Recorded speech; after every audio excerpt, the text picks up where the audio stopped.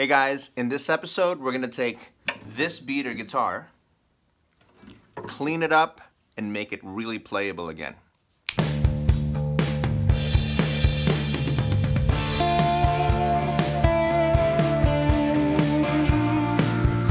Look at the kitty. This is left in the garage by my good old friend Matt Carmody, and tried playing it today, and I think I realized that by the looks of these strings, I don't think they've been changed since the turn of the century, so maybe 1999, somewhere around there. But we are going, and we got a little boo-boo here that we're gonna fix. So we got a little bit of a thing that's gonna happen where we're gonna change these strings. We got these guys too to replace that one broken thing, probably replace all of them. And this thing actually comes with, I don't know if you can see that big one right there? That also is for, but you know, we may just keep that because that's kind of a nice cool white one. But let's see if we can get some loving going on over here. I'm not too happy about the rust on those string trees. And the other thing that I noticed here is we got quite a bit of action happening. So we got the good old truss rod in there. So for that, but actually, you know, even with the strings pretty dead and grimy, I can tell that this guitar can sound really good. So we're gonna give it a little bit of love. Look at that. Wow. It's time for a razor. So I got one, look at that one. Cleaned it with this sucker right here. So that's that's what it's gonna have to be, man. Alright, cool.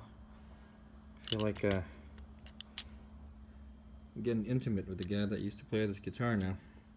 Okay. So check out the difference. Man, oh man. Look at that. This thing is gonna feel so much better. You know, I mean, you definitely got some really kind of cool, you know, finger wear there. But that's cool. You know? Kind of want that. It makes it look really cool, but you don't want too much of that black gunky stain. Nice. Okay, so I'm ready to start stringing, and I'm using the brand new string pegs or whatever you call them. So the way I do it, and this is so much easier, especially with this guy, because we've got all the tuners on one side, is I make sure that you've got that all the way, and then I measure it. The way I do it is I measure it to the, hey, you gotta focus right here, I measure it to the next tuner, and I slide it back, right? So now I've got a little bit of slack, and I turn it around this way. I loop it like that, and then start winding.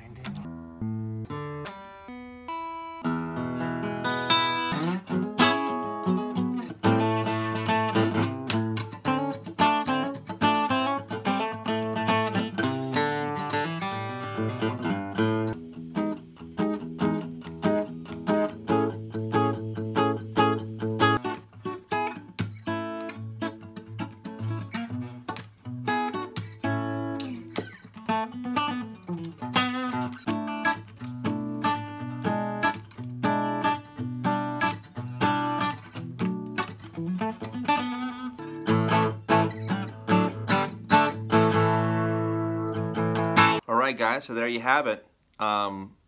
Guitar like this sitting around, or maybe even if you find something like this in a pawn shop and it doesn't seem like it plays good, maybe all it needs is just a little bit of TLC, you know, a little good cleaning, some fresh strings, and you may have a really good player in your hand.